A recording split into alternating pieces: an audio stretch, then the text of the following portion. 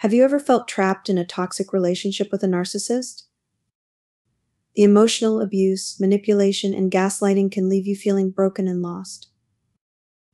But it's important to remember that healing is possible, and finding love after such trauma is achievable. It takes time to rebuild your self-esteem and trust in others. You may feel hesitant to open your heart again, fearing history will repeat itself.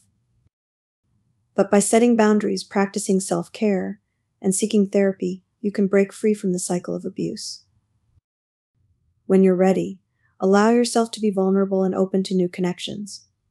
True love is patient, kind, and understanding, qualities that were lacking in your past relationship. You deserve a healthy and loving partnership that nurtures your growth and happiness.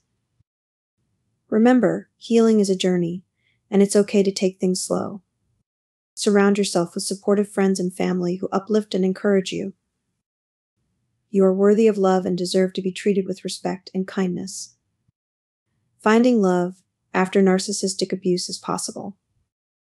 It may not be easy, but with time, patience, and self-love, you can break free from the chains of your past and embrace a brighter future. Thanks for watching the video.